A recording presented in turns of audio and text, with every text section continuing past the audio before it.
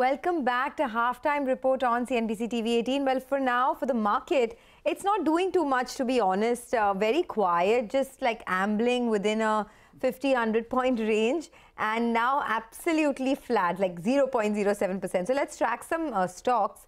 The MNC pharma stocks, Abbot, GSK Pharma, are in focus today. Ekta, why is that? Well, there are brokerage notes, there are management meets which have taken place within this entire space. So that's the reason I'm tracking it. So I'll start with CLSA, which is written on Abbot. Say they have a buy rating. The target is raised to around 22,510 rupees on that particular stock. They said that they've delivered double-digit growth in FY22 despite no COVID-19 product in their portfolio.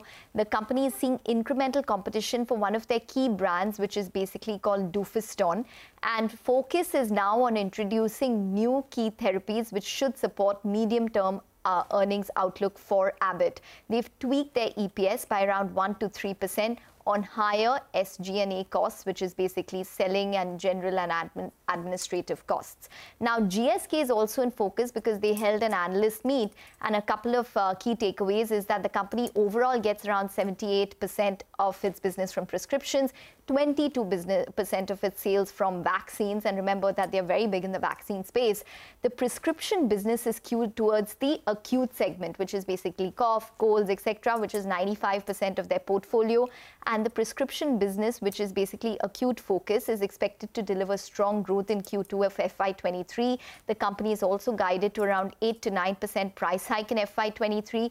Future levers of EBITDA margin expansion are around, according to them, based on growth in promoted brands, new launches, cost-saving initiatives, improved productivity within all of their market reps. But the main pain point is the vaccines business. So a pickup in the vaccines business will be interesting to watch. Remember that a lot of people actually delayed taking vaccinations because of COVID-19, and there was some amount of apprehension with regards to that as well. So once the business normalizes, hopefully it should grow for GSK as well. Morgan Stanley is written on them.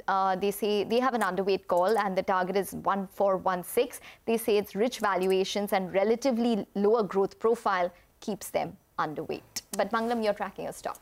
Well, I am tracking a stock, but before that, Ekta, I remember on the MNC pharmaceutical space itself, back in the day, you would tell us that domestic pharma is separate, but MNC pharma should be treated as a FMCG. As an FMCG company, because the brands are stronger, and the Crosons of the world and the Augmentins of the world, all of them, Calpol. And the way we pop these medicines now, it's almost become like FMCG. Yeah, right? and I mean, you go out there, you get OTC medicines, and I think you sometimes pop it more than these vitamins and... Most definitely. But the debate for Dolo 650 was exactly on that, because I spoke to a lot of people within the industry, and they said that the brand itself was so strong in the 650 mg segment of paracetamol that it just became strong word of mouth, and this is keeping the allegations of freebies aside. We're just talking about how the brand has grown during COVID-19. And it so happens that at times, if a pharmaceutical company has an extremely strong brand, which it cannot scale up, an FMCG company goes ahead and acquires that. That's what happened with Horlicks.